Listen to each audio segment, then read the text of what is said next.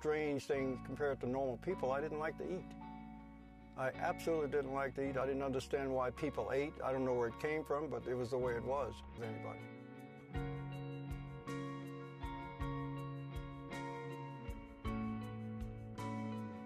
I'm 67 years old, and I've been gazing in the sun for a long time. I just became obsessed with the idea of finding out why we die. And so as I looked around, I noticed most of the people that actually had any knowledge about this type of thing always fasted. So I decided to try fasting to see what would happen. And sure enough, the first fast I did, which was about 10 days, I ended up having 10 times more energy. I happened to be living at the time on Muscle Beach in California, where the bodybuilders work out, and I decided one day to go out and see if I could lift any weight. So I went out to the weightlifting pin, I started putting on the weights, and the first time I was out, I noticed as I put the plates on, the weights got lighter. So the very first time I walked into the weightlifting pin, I ended up with 800 pounds on the bar. At the time, we had Arnold Schwarzenegger, Mr. T, a lot of the other, professional bodybuilders, and to them, I was sort of like a joke because I'm a little skinny guy lifting all that weight. But when I started lifting 1,100 pounds of weight, I started to get a little attention. Before I fasted, I couldn't lift probably 50 pounds. I never even tried to. So then I had a whole new direction to look in, because now I needed to find out why it is I eat less, and suddenly, without any other disciplines, I'm 10 times stronger. We eat because we don't have enough energy.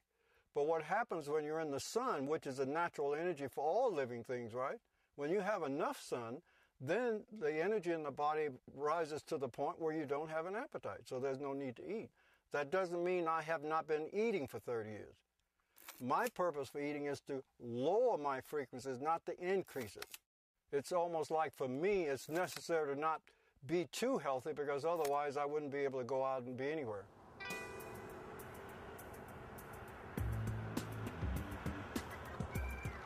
I might want to pull it a little lower, maybe. We want to use the smaller 45. Well, we're going to put a whole bunch on there. Yeah. You put more weights. But you want to put, well, I don't know, about 1,000. No. Are you kidding? We'll see what we Let's see what we can do. If I can lift the bar, I'll be happy. And I did lift the bar. How many hours do you sleep a week, Wiley? Well, I normally sleep 1 to 7 hours a week. And I mean, some nights I sleep 1 hour, some nights I sleep a little more. What do you do with all that time? Well, that's the thing. I hate to admit it, but I get a little bored once in a while. I know you're not supposed to if you're spiritually enhanced. Fasting is basically a belief system. I mean, whether one eats or not is a belief system, without a doubt. I discovered that is the belief system that controls our lives. For example, ask anybody, what do you think would happen if you don't have any food? Right off the bat, they say, I will die. But I never warm up, I never exercise, so I should just warm up a tiny bit. Oh man. Want to go walk on the treadmill a little bit?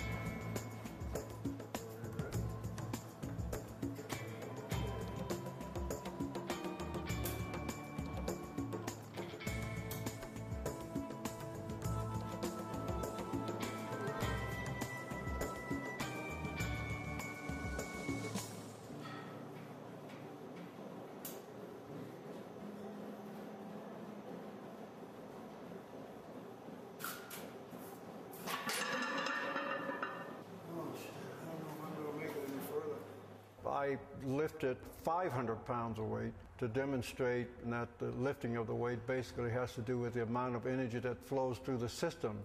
At my age, even I can still lift, at least 500 or 600 pounds. So that was the demonstration. And I also learned that I probably should exercise a little more. If you're trained with this language and these beliefs, how can that be a prison? I'll just show you a little experiment with some fleas, actually. Training fleas requires a glass jar with a lid. The fleas are placed inside the jar and the lid is then sealed. they are left undisturbed for 3 days. Then, when the jar is opened, the fleas will not jump out. In fact, the fleas will never jump higher than the level set by the lid. Their behaviour is now set for the rest of their lives. And, when these fleas reproduce, their offspring will automatically follow their example. Can you actually see the shape of the jar? There's no glass jar.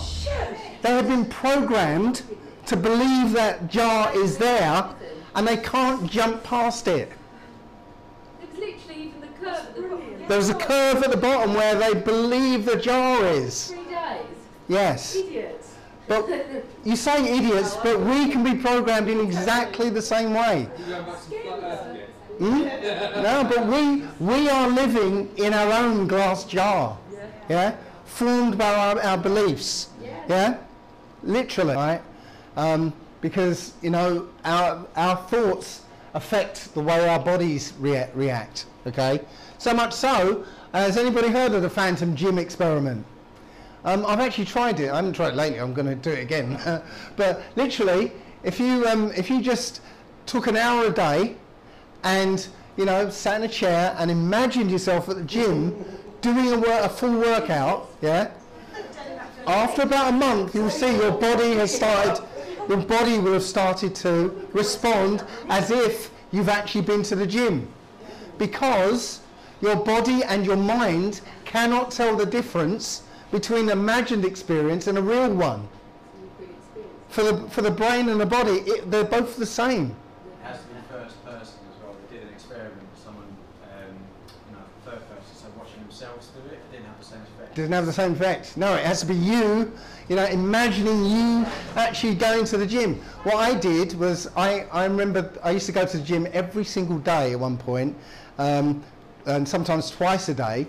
Go to the same gym, sit in the same, sort of same machines in a row, and I can remember every detail of it. So I just lay in bed, imagine my usual routine, right, and I would say, do the first bit of the motion and imagine the rest of it, yeah? So I got the feeling that I was doing something, but then I would do the rest of it in my mind.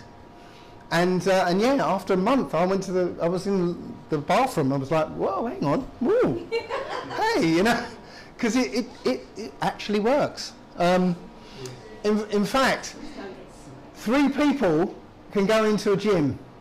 3 different blokes can go into a gym and use the same equipment, do the same number of reps, same exercises, and they'll have 3 different body types. The reason is, one is a boxer, one's a swimmer, one's a gymnast. Because they expect their body to shape itself in a certain way for what they want. And it's that expectation that does it. It's not the actual weights. You see what I'm saying? Yeah? So yes. And it comes, the opposite is also true. The nocebo effect. Yeah, if you believe you're going to die in 3 months, well, you better get your affairs into order, because your body's going to find some way to make it happen. Literally, when they put these deadly warnings on cigarette packets, cigarette smoking deaths or related deaths spiked because of those deadly warnings. Okay. Also, we have an effect on the world around us, just with our words and intentions. So has everybody come across the Emoto rice experiment? So essentially, you get 3 bottle containers. You boil up some rice, right, and you put the rice into these 3 containers, yeah, all sterilised, and you write on each one. You know, one of them you put "I love you," yeah. Next one, "I hate you," and then ignore on the other one. And then for the next couple of months, every day you go to those 3 bottles and you go to the one of them and go, "Oh, I really love you. You're such beautiful rice. Oh, I really want to eat your lovely, delicious looking rice." Then you go to the next one. "Oh, I hate you. Yeah, horrible. Yeah." And you just ignore the last one. Yeah. And after a while, you'll notice the "I love you" rice stays white and fluffy and nice. The you know, I hate you, Rice, goes all horrible. But the worst of all is ignore. Yeah? Yes. Your attention is the most important part of this. And this is what we do to our children. Yeah? You know, we affect them because we just stick them in front of the TV or give them an iPad or something. Let us review. So we feel a tension within our body. We create a sense of lack within ourselves. We say we aren't something or we don't have something.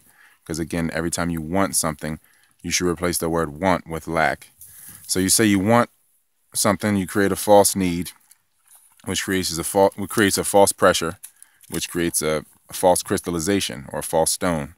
Because you got to look at yourself again like the body as being similar to a diamond. Like it is carbon, it's compressed carbon or compressed light. It's a diamond or a stone, it's crystallized blood pretty much, crystallized light. So you got to look at it like that. You got to look at the body as it is light that has crystallized or spirit that has become in slower moving form, and we call it a body. So you take that body, that crystal, that light, and you start to create lack, and you start to focus on lack, and you become a lackluster. So then once you create the lack and say, hey, I'm not heavy enough, or I'm too skinny, or whatever the case may be, whatever you say lack is, so then you gain weight. So you eat your emotions, because again, mental and emotional baggage becomes physical baggage. So you take that mental and emotional baggage and it becomes weight. Now to work the weight off or mold it or to shape it in a way, you go through self-induced fevers, which you call exercising or exorcism. That's what exercising is. You're going through a self-induced fever, and the fever heats up your energy, moves the lymphatic system, and burns off the toxins. And as you exercise, you become more of the beast. You get more in touch with the beast, and you get more in touch with why you have developed this blockage or this thing that you constantly put in your body that keeps you in this compensation game. Because you're eating to have fuel, to have work, so you can go to work, so that you can have money from work, so that you can have more money for food, so that you can have energy for work, when you are energy itself. You have to know that, that atoms don't eat themselves. They don't eat anything, and we're made up of atoms. And if you observe subatomic phenomenon, the observer, depending on the observer, you get a different result, because you're observing yourself always. So you're constantly a snake eating its own tail. If you're in this exorcism compensation game where you're constantly trying to recover, which is instead of heal, most people are trying to recover and cover things up instead of healing, and suppress and take, as you take on more water weight, because water is emotion, metaphysically, the more you take on emotion, stale, stagnant emotion, the more water weight you have, the more you swell, because swelling is an injury. Or if you work out, you're constantly trying to combat that swelling process and direct the swelling. Now you're trying to just keep the swelling in your muscles, but it's still an injury. It's still a compensation. It's still you exercising and going through in self-induced fevers to compensate something, to stay comfortable. Comfort, it killed the cat. That's what we must know. ROYALT512@yahoo.com. You don't need anything. You don't need anything. You never needed anything. The media is all lies. That's all they have left. They have nothing left. There's no nukes. There's nothing that can kill you. If you can get yourself killed, you can get yourself born. They have nothing left but the media. You have no needs. You only have wants, and wanting is unlimited. So the more you want, the more you lack. That's it. That's really all that anyone really needs to know. And you can't want what you have. So people are more thrilled with the chase than actually getting what they want. That's just the reality of law of attraction. So that's just simple.